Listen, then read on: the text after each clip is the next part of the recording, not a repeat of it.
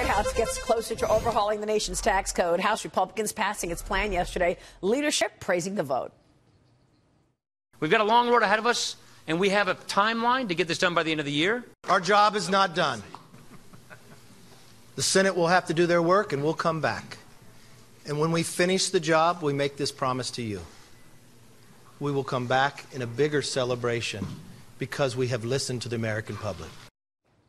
And the Senate Finance Committee sent its version of the tax bill to the full Senate last night. It will be taken up by lawmakers after Thanksgiving. This morning, the president praised the Republican victories, tweeting this: "Great numbers on stocks and the economy. If we get tax cuts and reform, we will really see some great results.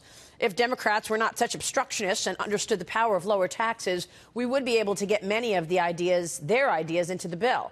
After House lawmakers passed their own $1.5 trillion tax bill. Joining me right now is the chairman of the White House Council of Economic Advisors, Kevin Hassett. Kevin, good to see you. Thanks so much for joining us this morning. Good morning, Maria. It's great to be here. Well, this is obviously a big positive. Do you think these bills are going to look very different when the two sides get together in conference after Thanksgiving to really hammer out what this law will look like?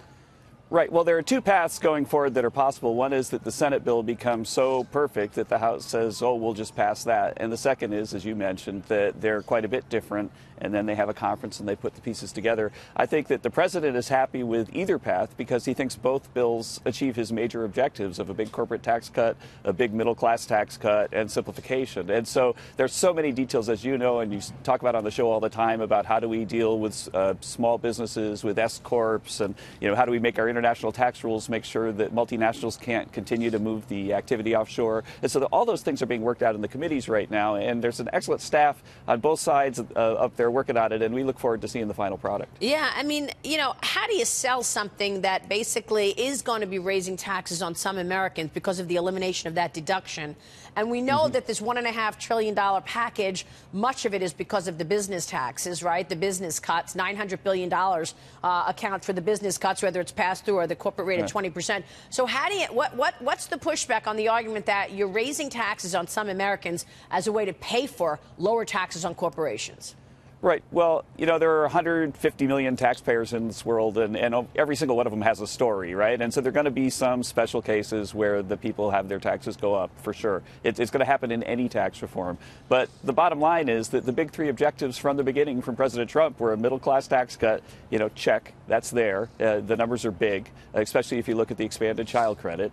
Two, it's a lot simpler because of the big standard deduction. And three, and the part that I've been talking about for 20 years and talking to you about for 20 years, practically, Maria, is the idea that if we cut the corporate tax, then we bring factories home. That increases the demand for workers here in the U.S., and that drives up their wages. Yeah, no, I agree with that. I think the corporate tax cut is very powerful, no doubt about it. But you do have people pushing back on certain elements here. So the late amendment adopted in the Senate Finance Committee's proposal includes changes to the tax treatment of carried interest. Investment managers would be required to hold assets for at least 3 years to get lower long-term capital gains. But people are wondering if, in fact, that's enough. I mean, the whole time on the campaign, the president was very clear. Carried interest is unfair. It enables some, people like hedge fund managers, private equity guys and gals to treat income as capital gains, which is much lower than ordinary income at 39.6%. So what's the answer? How come more wasn't done on carried interest, sir?